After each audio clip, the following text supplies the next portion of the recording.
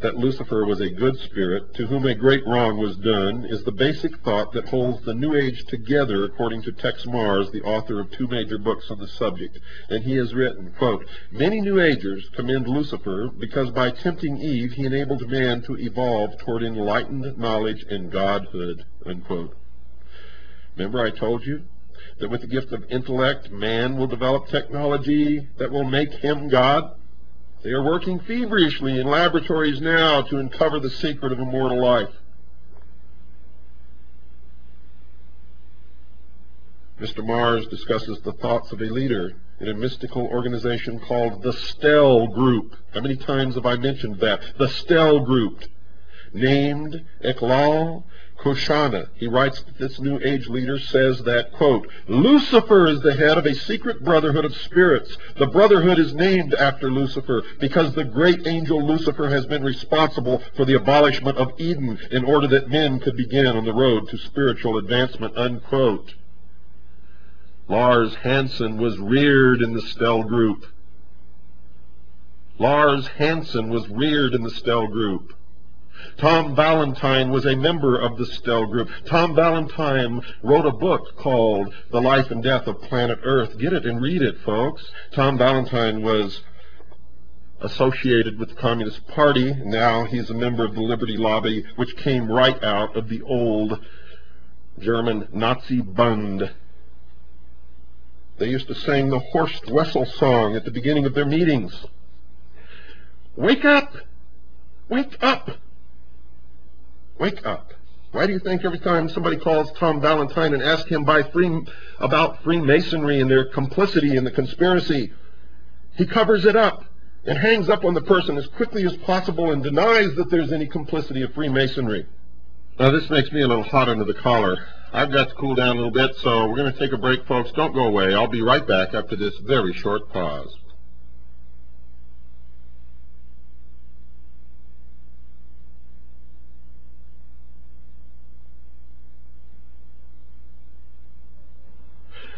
Well, folks, I needed that little break. I'll tell you right now, Tom Valentine has been attacking me for years because he knows that I know who he is and what he's about, that I know the origins of the Liberty Lobby, that I know their message is that our government is no good, it doesn't work, that it's turned against us, and it's all lies. It's the people who are in these secret societies who have turned against us, who are delivering that message to us to get us to voluntarily overthrow or get rid of our own government, the only government in the history of the world that has ever set man free. And I'm the only one who lets you know this. It's not our government, it's not the Constitution, it's not the Bill of Rights, it's not the structure. It's the secret societies. It's the Tom Valentines. It's the Bogreitzes. It's all of these people who belong to Freemasonry, the Ancient Order of the Rose and Cross, and the Knights Templar, and the Sovereign and Military Order of the Knights of Malta, and the Order of St. John of Jerusalem, and many more. Many more. Socialist, international socialism, under many, many different names. You see, folks, you see, the senator was right. Senator McCarthy was absolutely right. He was correct. He just didn't know the proper name. He thought he was ferreting out communism. He wasn't. You see, if he understood what I understand, then he would have survived the attacks of the very people that he was trying to ferret out, who owned the media that turned against him and destroyed him. Hollywood, who turned against him and destroyed him through manipulating the opinion of the public. See, communism, folks, is just a word. It's another boogaboo enemy. The real enemy, folks, is Mystery Babylon. I could never say what I said tonight before, because if I had, it would have been misinterpreted. I had to have independent verification that the Stell Group worshipped Lucifer before I could reply legitimately to the attacks upon me by Tom Valentine. Because if I had told you what I know without independent verification, all of you would have turned against me as being a poor sport or some other bullshit. It's a real load off my chest to be able to deliver that message to you. I can tell you that right now. Real load off my chest. Let me continue. Remember, this is chapter 9 of A. Ralph Epperson's book, The New World Order. So there is a basic disagreement about the nature of Lucifer, also known as Satan or the devil. The Bible depicts him as a force for evil, and Mr. Pike and others pictures him as a force for good. But the connection between Lucifer and the ancient mysteries needs to be further amplified. The mysteries had a purpose, to create a Superman. Where have you heard that before? Hitler said it, and they're working in secret in laboratories right now toward the same goal. The mysteries had a purpose, to create a Superman, one capable of understanding the true nature of the universe and to worship the true God. W.L. Wilmshurst, a Mason, wrote these thoughts in his book entitled The Meaning of Masonry. Quote, "This, the evolution of man into Superman, was always the purpose of the ancient mysteries, and the real purpose of modern Masonry is not the social and charitable purposes to which so much attention is paid, but the evolution of those who aspire to perfect their own nature and transform it into more godlike quality," unquote.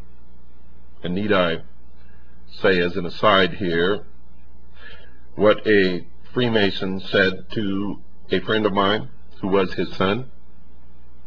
He said, "Son, if you are not one of us, you are nothing." And of course the son was not one of them, and to his great credit has never become one of them. W.L. Wilmshurst amplified this thought a little later in his book. Quote, "Man who has sprung from the earth, meaning that he was not created by a creator, God, and developed through the lower kingdoms of nature to his present rational state, has yet to complete his evolution by becoming a God-like being and unifying his consciousness with the omniscient, to promote, which is and always has been the sole aim and purpose of initiation," unquote. And he goes on, quote, "No higher level of attainment is possible than that in which the human merges in the divine consciousness and knows as God knows," unquote.